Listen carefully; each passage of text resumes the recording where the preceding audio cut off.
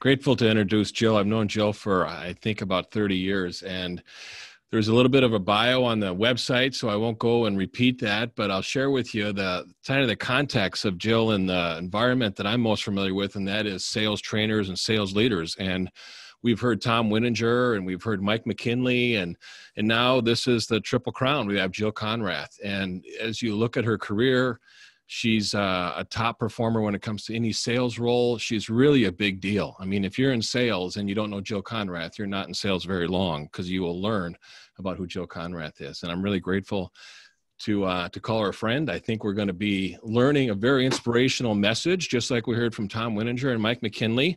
And those were some of our big meetings. And Bob Belengo, the only reason I didn't include you in that is because you're not concentrating on sales, you're concentrating on other areas. So you're a big deal also, but not in the category of being a sales trainer. So that's why I didn't include you. So I'm grateful that Jill agreed to be with us and to share with us the message that is really going to be able to, I think, change our attitude, transform us to not look at things as dire, but to really feel better and to have some optimism and some hope. And I think you're going to hear that in her message. So I'm really grateful that Jill agreed to be with us. So thanks, Jill. The floor is yours. Can you hear me now? Yes, there you go. Thanks. Thank heavens. Technical skills are not my strength. So thanks for the introduction, Scott. And yes, we've known each other for a really long time. And I am delighted to be here with you guys today to talk about things. Now, Scott introduced me as somebody who's like, a big deal in sales, and I have spent my entire career just about in the sales field. So I want you to know that I'm not going to be talking about all the stuff I usually talk about, all the how to do things in sales, because that's not really what y'all want to hear. I don't think. I think we want to take a look at something bigger and broader. And so what I'll be talking about today is what I've learned in my career in sales and how that actually applies to I think all of our lives right now, certainly to my life, and just share my stories in terms of where I've been and where I've gone through, what I've learned, and where I'm going to. So it's not just a lifetime history. It's really actually looking back to see where I've come from, but also what's possible in the future. So what I want to start out with initially is just saying to all of you that I am probably the original Roseville Optimist. And I moved into Roseville at the age of 9. And my folks moved from Minneapolis. They moved to Roseville because they wanted to get into one of the best school districts in the state. And that was the reason that I got into the Roseville school system. But my biggest memory of being 9 years old is not the move to Roseville. It's the movie that was most popular that year. It came out that year. I fell in love with it and became a disciple of the methodology of the movie. And the movie was, and you guys will laugh, Pollyanna. And some of you may remember Pollyanna, the story of a young girl who was orphaned, and her father had taught her how to play the glad game. So she came to live with her aunt, who was a mean spinster aunt who had no tolerance for children. And she started playing the glad game around in this environment. And the glad game is really taking a look at everything that's bad that's happening to you and finding something good in it. Now, some people can say that that's blind optimism, living with rose-colored glasses. But for me, there was something in that I had really never experienced before, which was the ability to take something and shift my mind to something else. It was a fascinating thing to say, oh, here's the situation I'm in. Is there another way to look at it? Is there another way to look at it? And I had never thought that I could do that kind of thing in my life and find another way to see the same situation. I mean, I thought something was terrible happening, but was there another perspective? And so realistically, that became a foundation of my life at the age of 9. I'll give you a quick example. In high school, this is really silly, but in high school, I had been a junior varsity cheerleader, and they had tryouts for varsity cheerleading. And before the tryouts, there were 60 of us who were trying out for varsity cheerleading. Before the tryouts, they sent out a letter to all of our teachers asking if there was anybody that they didn't think should be a cheerleader for any reason at all. And out of the 60 girls that were trying out, there were only 2 who were not allowed to, one gal with a D average and me with an A average. And I was a really good kid and I didn't do anything bad in school. And when I went to find out what it was, they said I talked too much in class. And so I wasn't allowed to try out for cheerleading. And if that's your whole identity as a young person growing up, it was catastrophic. I spent 3 days sobbing in my bedroom, trying to figure out what my life was going to be like if I couldn't be a cheerleader. But then on the 3rd day, I feel like I rose again from the dead. I mean, I kind of feel like saying that right now. But on the 3rd day, I said, okay, that's enough feeling sorry for yourself and looking at this at the bad side. What does this have to do? You know, what's good that can come out of it? And I played the glad game. And I said, well, Jill, now that you're not doing all that stuff over here with cheerleading, that frees up all this time for you to do something else interesting in your life. And so then I got a chance to stop and ask myself what was interesting.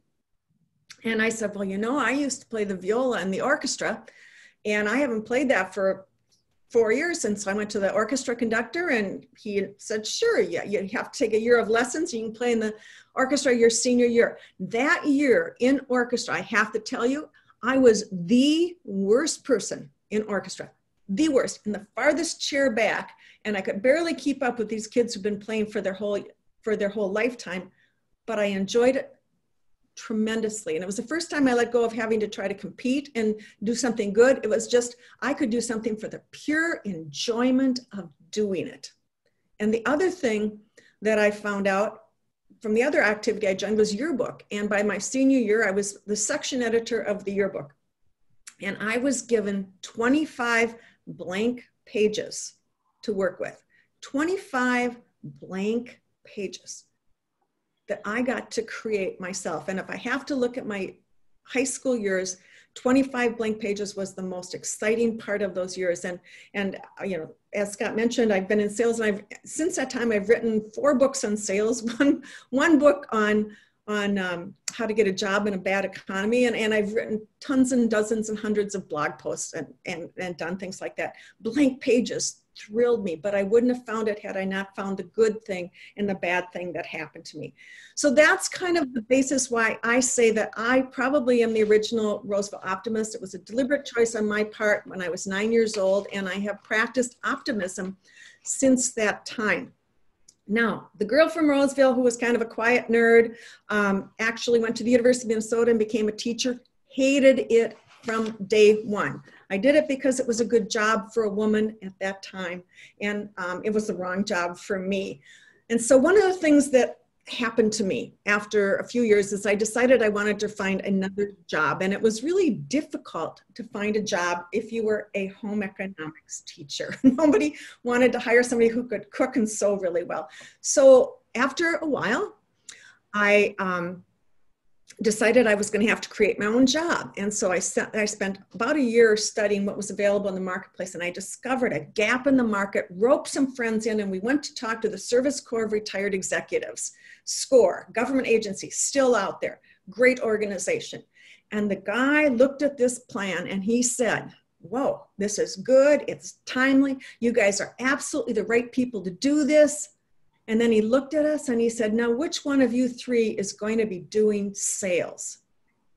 And I leaned forward and I said, because I hated sales, I said, I thought you said this was a good idea. And he said, it is, Jill, but somebody has to sell it.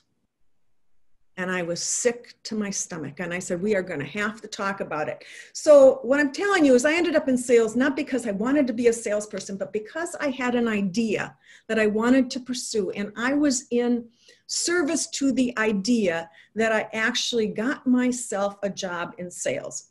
And I really want to mention it, in service to the idea. I did not want to do it, but it was something I felt I had to do in order to do something I felt was more important. And I was willing to take that step to achieve my goals. Now, again, you might think that once I got into sales that I, loved it and I wanted to stay in sales all my life. I found it interesting and challenging, And I did stay in sales my whole life, but it wasn't the plan. Nor was it my plan to write books. Nor was it my plan to actually leave the sales field and go into consulting on sales. No, nor was it my plan to do a whole lot of things in life. But here I am at the end of my career, and I'm going, wow, what just happened? How did I get from here to there? And I know that a lot of people talk about the importance of goal setting, but I think that there is an importance of moving forward and making decisions in service of what you believe is important. And so what I want to talk about is some things that I learned along this journey that I think are important, not just in sales, but as something I did learn in sales or mastered in sales, but also in terms of, like I said, going forward and what we are going to be doing for the rest of our lives, because we've all got a rest of our lives in front of us. But the first thing I really want to stress, something I learned in high school, learned completely when I was in sales, and then am focused on as a business owner myself too. But the one thing that I learned real early on was the power of questions. And I really think that, knowledge is important, but I think if you really want to work with people, the ability to ask good questions is one of the most significant things that you can do. And my first experience with learning the power of questions occurred when I was 16 years old. And again, at Kellogg High School in Roseville, Minnesota, and I wanted to go out on dates and have guys like me. And so I read diligently, 17 magazine. And what I discovered in 17 magazine is the secret to getting guys to like you.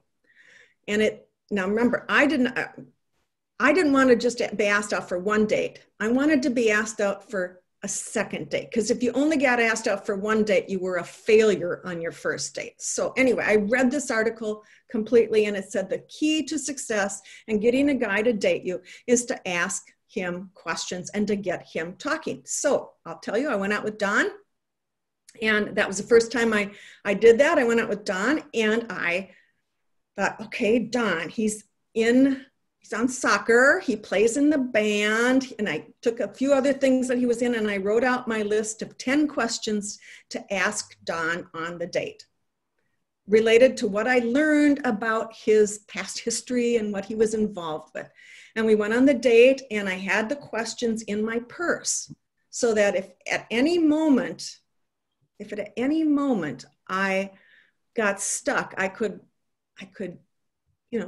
find the answers. And I remember being at McDonald's on Snelling Avenue and running out of questions to ask. And I remember saying, if you'll excuse me, I'm going to go to the bathroom for a second. And I went to the restroom, and I quickly opened my little purse, pulled out my questions, went back, sat down with Don, and continued the conversation. Okay, so at the end of that date, Don said to me, wow, this has been really fun. We have so much in common. And I remember looking at him going, you don't know anything about me. You've talked this whole evening. And he said, would you like to go out again? And I said, yes. And I went, bingo, this is like incredible. I didn't have to go out there and talk the whole time. I just got to ask him questions. The pressure it took off me was incredible. And it allowed me to relate to him and learn so much about him. It was phenomenal. And then I went, boom, boom, boom. I moved into teaching, and I found out the questions were essential in working with students and getting them engaged in the classroom and being part of the conversation. And if you could do that, they wanted to learn more. And then when you take that and you move it to the next phase, I went to Xerox, which is the company who hired me after I decided it was time to get a job in sales. And Xerox's training program was based on research by Neil Rackham, who had studied 10,000 sales calls, or 10,000, I think, at least 10,000 sales calls, or maybe 30,000 calls with 10,000 salespeople. And his key differentiator between the top salespeople and the average salespeople was their ability to ask good questions. Not how big is your company, but questions in terms of like, what are your biggest priorities, or what are your issues and challenges, and where are you trying to head, and what is getting in the way. And so I learned then that questions were crucial. And to me, I practiced the power of questions for decades. as a small business owner, because I have ultimately started my own consulting practice, there was a point in time when my business was kind of taking off from a speaking perspective, but I didn't like doing all the speaking. So I wanted to do more work at home. But I had come across something on the internet that said that free was the future. Free was the future. And I'm going, how can I give away my expertise for free and make good money doing it? I mean, it was easy to give it away, but I still had to earn a living. So I asked a question that had no logical answer. How can I give away my expertise for free and make good money doing that? And I didn't go out and dig in. I just became open to what was possible and opened myself up to what might I be able to do. And believe it or not, within a few months, some people came to me and they'd ask me if I'd do something and they'd pay me for it to do this webinar or to write an ebook. And they'd pay me for it and they were going to give it away for free to people out there in the greater world. And so I discovered a whole way to get out there and give away my expertise for free and still earn a good living. Now I'm saying that because for me, the questions evolved. I mean, I saw initially how the questions connected you with somebody. I saw when I was a teacher, how the questions engaged people. I saw when I was in sales that they helped people achieve what they were trying to achieve. And then I saw with my own business too, the power of questions and creating ideas and future scenarios that you don't even know are possible when you start that. So for me, that's the number one thing that I learned early on that was essential in me being successful. And by the way, is part of who I am today. And when I look forward, I'll explain some more in terms of what I'm trying to do from that perspective. The second thing I learned was the necessity of reframing things. And when I say reframing, and I'm saying taking a look at something in a different perspective. And, you know, again, it's kind of Pollyanna-ish in terms of, you know, find the bad and the good, but it's more than that. It's taking a look at what you're dealing with in life and seeing it from a whole different perspective. When I first went into sales, one of the things that I was scared to death of was failure. And I think most of us are really scared of failing, and especially failing publicly. And in sales, if you fail, everybody knows it because they have these rankings of how people are doing. If you're in marketing or if you're in HR, nobody sees how you're doing every day. But in sales, it's like they put these numbers up and, you know, everybody sees how you're doing. It's awful. So I was terrified of failing. I'd walked away from my teaching job, you know, scared to death, but I was committed to doing that. So one of the first things I learned how to reframe was failure. I eliminated the word failure from my vocabulary because it was awful. It was awful. And I instead substituted, and this is the reframe, that I had just had a valuable learning experience. A valuable learning experience. To me, it was profound to make that switch.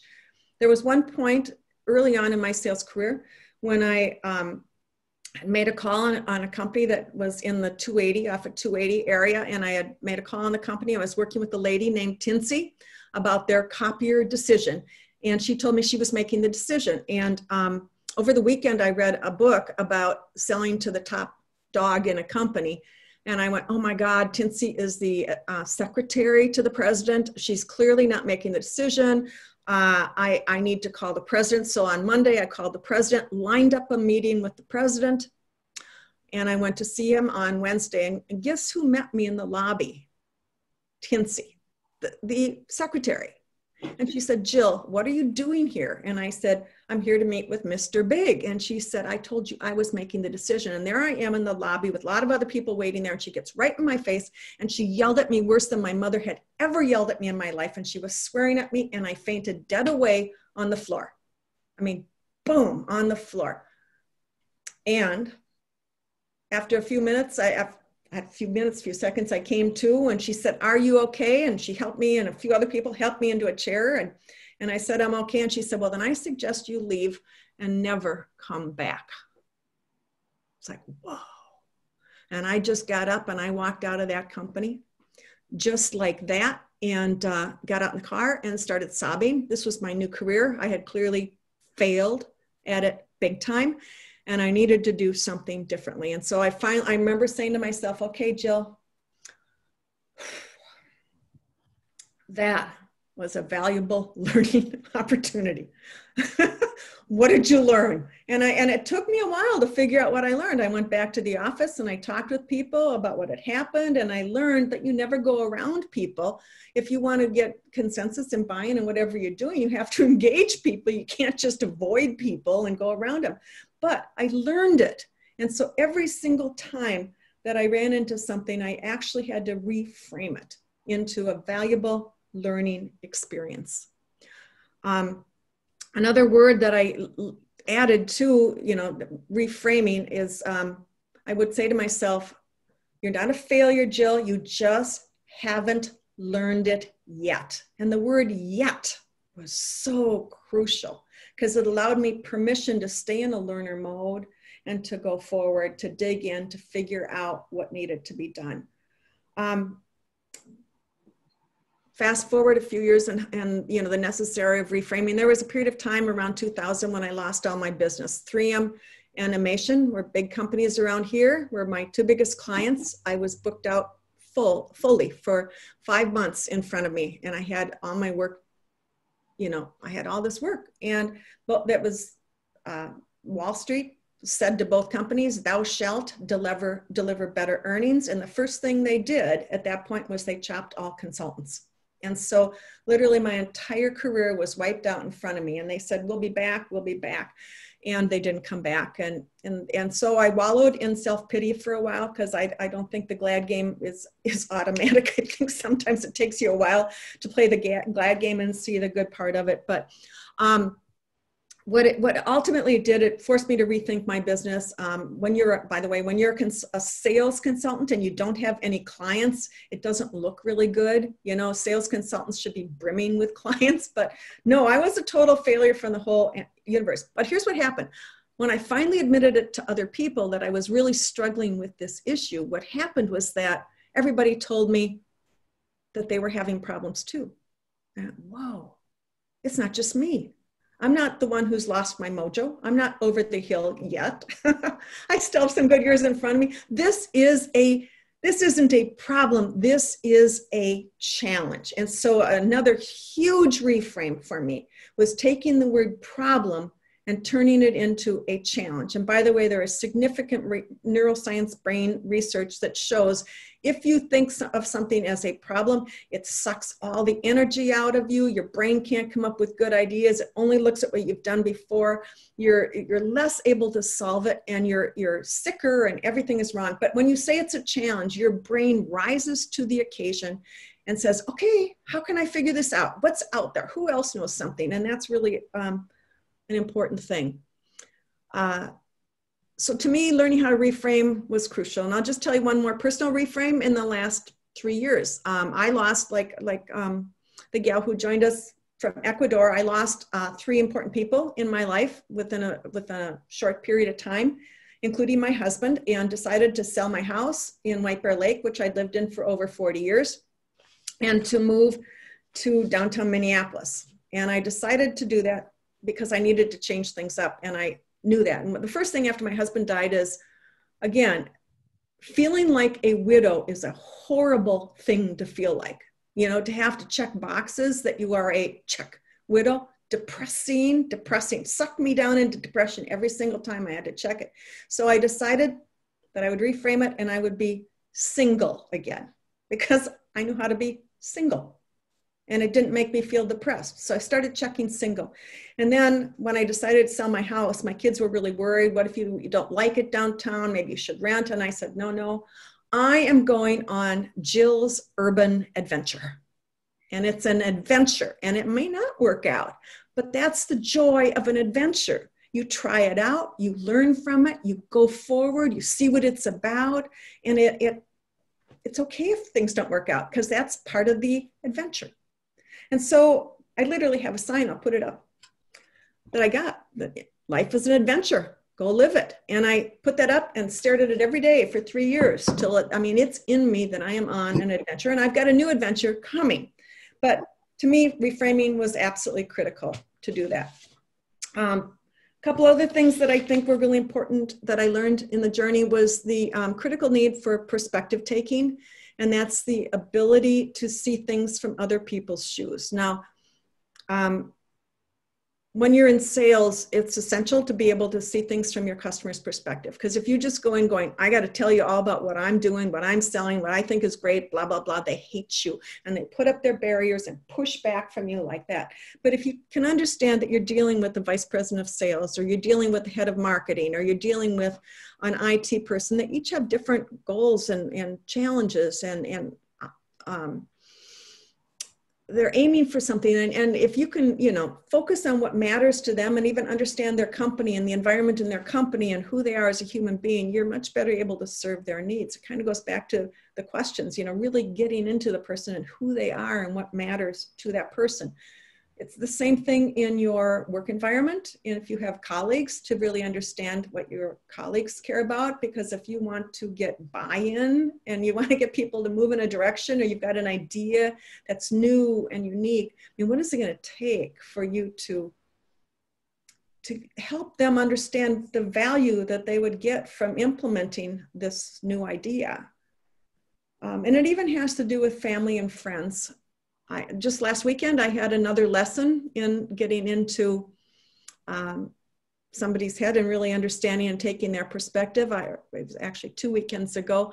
I had scheduled a family weekend at the cabin up in northern Minnesota, Cross Lake, if any of you know where that is. And I had scheduled a family weekend with my daughter, my son and his wife and baby, and me. And we were going to be up there together. And my daughter had a fit. She said, no, I want to bring my boyfriend. Now, her boyfriend is only her boyfriend for a few months, and it just kind of made me uncomfortable bringing the boyfriend into the family unit after. It was just like, this is our family getting together. But she said, Mom, you don't understand, when you're with Ryan and Cynthia, everything focuses on the baby and they go out and they do things and, you can stay and take care of the baby, but what about me? I don't have anybody here to play with. And I went, you know what? She's right. She's absolutely right. And I had to alter my stance last weekend because I really understood what she was actually saying to me. So those are some of the things that I have really focused on in my life. And I think, kind of to pull it together, a couple other things that I think are really important and that sales taught me and life has taught me is to focus on what's possible. I always love looking at what we can do versus what we have to do. And I think right now that's more important than ever before. And I'll explain why I think that's so important. But when I was in sales, there was always a gap between where people, here's where we are today and here's where we could be, here's what's possible. And they didn't understand that. And if I could help them understand what was possible, then we could move forward much more quickly. And so that's the other fourth thing that I want to say, and the one final thing that I really want to add in before I tell you where I'm going and what I'm doing is the need to step into what I call gulp moments. I have stepped into more gulp moments in my life, where you kind of thing where you go, oh God, what have I done? What have I done? I can't believe I'm doing this. And I think to myself, why have I taken these chances? When I left teaching to go into sales, not having a clue if I could be successful, and knowing, first of all, that I didn't like it. I hated the profession, but I was willing to do it. People at Hudson High School in Hudson, Wisconsin, which is where I taught, they literally said to me, perhaps you shouldn't quit. Maybe you should take a leave of absence. And I said, no, if I take a leave of absence, I will have something to fall back on. And I won't throw myself into this new thing that I'm doing. And they told me I was stupid to do that because I might fail and might need to come back to teaching. And I knew that if I had the back door, that I might end up back there. And I really knew I needed to move on. So I went into sales, like I said earlier, in service of my business idea. I didn't go into it because I wanted to. When my business crashed, one of the things that came out of it was the fact that I had some time after figuring out what I wanted to do going forward to get my business. I had just started going forward, and I ran into another real crisis in my life. I was at a class reunion, and on the way home from my class reunion, I had a little bit too much to drink. I got a DWI, and I was thrown in jail. Spent 2 days in jail because they had to decide, because I hit a car, and there was a slight injury, and they had to decide how they were going to charge me. And finally, they put me out on the street 2 nights later. And anyway, the net result of it was I did lose my license. It was, I lost my license, not just for 3 months, but because there was an injury, I lost it for a year. And so I said to myself at that point, okay, Jill, you've lost your license. It's really hard for you to visit your clients here in the Twin Cities. What are you going to do? And I decided that that was the year that I was going to devote to writing my book. And so I took everything that I'd learned, because I just got all my business back, and that was the year I decided to write my book. And by the way, the minute I decided to write my book, things started to change. I literally got an email from a guy that I had met from Milwaukee. I mean, he was in the same business I was, and at the bottom he signed, Michael Nick, author of ROI for Selling. And so I sent him back an email that said, Michael, congratulations on your book. I didn't know you'd written one. Just think it's wonderful. And he writes back, are you thinking about writing a book? And I said, well, actually, yes, I have a proposal. I'm working on a proposal for one right now. So at that very moment, he emails his publisher and says, here's this woman. She's going to be writing a book on selling to big companies. I think you ought to talk with her. And so before the end of the conversation, they had sent back an email saying, yeah, we'd like to talk. And at that point, I got on the phone and I contacted two other people, two other book publishers. And I said, I've got one company over here who's interested in me, and and they want to see my manuscript. Do you want to see it? And both of them couldn't resist, because if another publisher was seeing their manuscript, they had to see it too. And literally, I had a book deal within 2 months of losing my license, and I shut down and I wrote for much of the year, which was really the start of what I did. So, I mean, you take a look at the DWI was the worst thing that ever happened to me. I mean, the most embarrassing. I felt awful, and I was, humiliated with it, but I turned it into something that was good. And I honestly believe that the universe wanted me to go in a different direction, and it was putting a stop to what I was doing, forcing me to take on the mission of being in sales and bringing what I know about sales to the world. And that led me to write 3 other books from that point of view. So, so I do know that it's a gulp moment. It's a gulp moment to write a book. And as I was starting to write the book, one of the other things that I discovered was that if you want your book to sell, and by the way, I come from sales, and I don't want to just write a book to write a book. I want a book to make it sell, because it would impact people then. It said you had to be a speaker. And I at that moment in time, I went, oh my God, there's nothing in the world I hate more than speaking. And I thought I'd die. I mean, I could talk to a classroom, 30 people training. I could do that. Speaking, I thought I'd die. And so I joined the National Speakers Association and learned how to become a speaker. Not because I wanted to speak, but because I was in service of the message. I had things to share that I wanted people to know about. And then finally, the other thing that I think was really hard for me too, the gulp moment, is at one point in time, I remember in the early 2000s, before like 2004, 2005, I remember saying, why aren't there any women out there? Why are it only bald white guys who are talking about sales? Not, oh, sorry, Scott. Why is it only bald white guys who are talking about sales? Why aren't there women out there? I mean, 30% of the people in sales are women. And I why don't they step up? And then one day I went, oh my God. That's my job. I'm the one who's most upset about this. Why don't they step up? And so I literally had to step up and claim and establish a position in my field where I was highly visible all the time and making an impact. And I ended up starting a group called Women Sales Pros, and now that group has a bunch of women in it. There are a lot of women speakers out there, and my job in sales is now complete. And I think that's a weird thing to say, but at this point, I know that my job is complete, and I've known it for a couple years. So the question becomes, what does that mean? And do I want to retire? And the answer is like, no, I don't know how to retire. I have a ton of energy. I want to make a difference and keep going. And I want to take what I've learned, some of these things that I've learned, and I want to move it into another area. So here I am today. And I've been thinking about this idea for quite a long time now.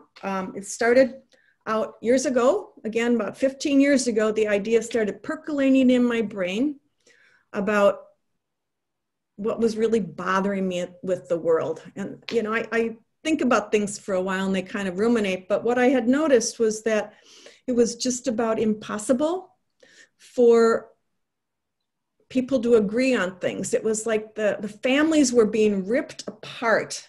Red state, blue state, Republican, Democrat, and everything was going like this. And my own family was challenged and we couldn't talk to each other anymore. And we had holidays explode into massive fights of, even with the young people, I mean, pointing at their parents, it was like awful, awful. It's like, what in the world is happening to our country? We're from the United States of America. We've never had this kind of polarization before. And so I started thinking about what could be done. You know, the power, this polarization, what could be done? And I started experimenting with language. And I remember one day I was talking, I'll tell you a couple stories. One day I was down in Louisiana. I was down in Louisiana with my husband. My son was playing football down there. And after the football game, my husband and I went into a bar to have dinner and met some young college guys in the bar, really interesting, neat guys. First thing they asked us though was, what state are you from? I said, Minnesota. And they said, oh, red state or blue state? I went, boo. That's wild. And I said, well, Minnesota's kind of an odd duck state. You know, we have a Republican governor and we've got half and half sort of, and it changes back and forth. And that wasn't enough for them. And then they said to me, where do you get your news? Where do you get your news? And I said, well, I know this sounds kind of weird, but I like to understand what's going on. And so like I watch CNN and I'll watch Fox News and I'll watch MSNBC and I kind of check them all out to see what they're all saying about the world.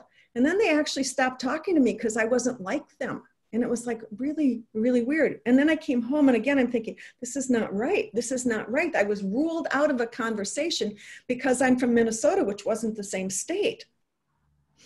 And so I started experimenting with language and was talking to a neighbor one day and said to her, we were talking about a somewhat controversial subject and her views I knew were very different than mine. And I said to her, you know, Mary, I am just one of those millions of people in the middle who believes X. I don't remember what the topic was. I'm just one of those millions in the middle who believes X. And she said, so am I. So am I. And I went, whoa, that is fascinating because if you took a look on the spectrum, I mean, there certainly is outward bound people on each side, but you know, there's the middle, but she was over here in the middle and I was over here in the middle and we just came to the center together and we could talk about what we could maybe do. And so at that point in time, I got a website called Millions in the Middle. And I thought, I don't know what I'm going to do with it, but I bought the domain name in case I ever needed it. And it's been on my mind ever since. And I take a look at everything that's going on in this country and how it's being pulled apart. And I take a look at news and how controversial. I mean, just today before I got on, I took a look at different channels, or not channels on news on my cell phone. And here's the words I see used. Slams, rips, blasts, attacks, headlines. These are headlines that have slams, rips, blasts, attacks, demands, and it's on all sides, and they're all blasting and coming at each other. I go, this is not right. Everybody's trying to cut the other person down and make them out as the bad guy. And we're the United States of America. We are not red state, blue state like this. And what are we going to do? We are going to destroy ourselves if we keep staying apart. The power of coming together is essential and necessary, so necessary at this time. So anyway, my goal when I actually stopped working, I had a very finite stop date. I had a big January speaking at national sales conferences. In February, I went on vacation to Ecuador and to Peru, and then I came home and I went to Houston and did the opening keynote for the National Speakers Association sales conference. I thought that's a perfect thing to go out on, it's a high. And then I came back and I had jury duty, 2 weeks of jury duty. Of course, I didn't go the whole time, but I kind of had to block that schedule off to just do it. And then after that, March 15th, I was going to figure out how to launch this Millions in the Middle thing. And guess what happened at exactly that same time? The COVID virus was heating up. Everything was shutting down. Stay-at-home order came in, and I kind of started going like this, spinning. Like, now what? Now what? I mean, it was so clearly the wrong thing to do at that time when people's lives were at stake and nobody knew what was going on, and everybody was spinning. Everybody was spinning. So I tried launching something else to make people, I bought a domain name called ihelped.us. I got a company to donate their website services to help me create a website, and it would be a website that was devoted to showing how people were helping with the coronavirus and all the neat things that were going on. And I got everything ready to go, and then I came to a grinding halt again, because at some point I knew it was not the right thing for me to do. So here I am today, stuck. No, I'm meddling in the question right now. My question right now is what can I do and how can I contribute to make a better world? And what is my job to do in the muck that's out there? Because I think we all have a job to do. And at first it looks like overwhelming, and I take a look at what has to be done.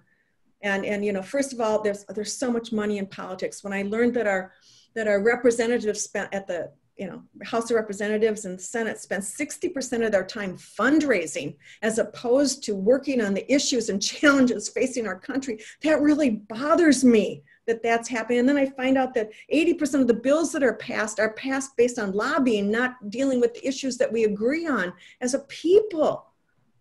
And then I take a look at voting, and I think voting, I mean, we are United States of America. We have voting rights and we want people to vote, and yet there's so much being done to prohibit voting.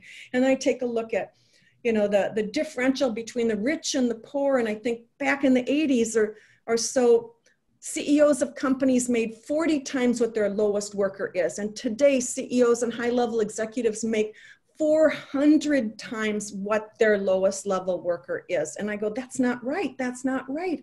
So you see that I'm spinning, and then comes COVID and the healthcare issues that are all associated with that.